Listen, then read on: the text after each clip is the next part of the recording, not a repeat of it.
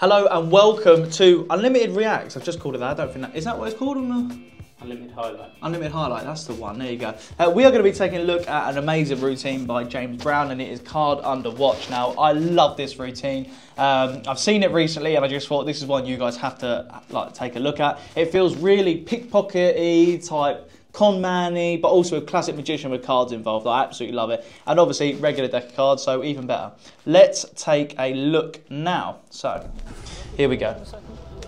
This is a permanent marker rather than a sharpened marker. Depending on what you have currently, it's vanished. Just watch his body movements as well. I'm just going to say this now so I don't keep jumping in, but he does so many important things in this to set up for it. He doesn't just go into it, otherwise you will get caught.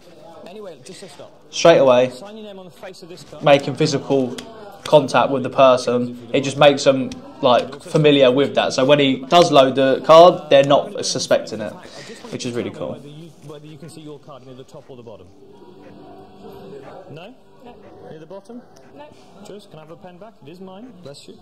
It's also a cool trick. It's not like a trick your granddad would show you, with loads of like doing all weird counts and this and that. It's just like really cool. So definitely one you should learn. Put your other hand flat down, sorry, face up, like this on top of the pack like this. Yep. The idea is I'm going to get the card to jump. You feel it go.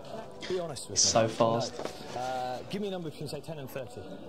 24. 24, okay. Hold your hands. So look, all the body movements, it's just confusing. It's just so clever. When you know what he's doing, it's insane. 3, 4, 5, 6, 7, 8, 9, 10, 11, 12, 13, 14, 15, 16, 17, 18, 19, 20, 21, 22, 23, the 24th card.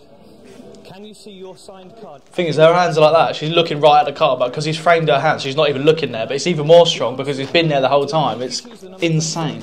Would you be amazed if your card was the one card under my watch? He'd put it under his watch. Cheeky boy! No, would you be more impressed if it was under your watch?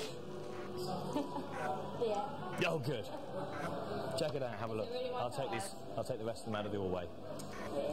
Thank you. She still ain't noticed. One of those. Bless you. Wow.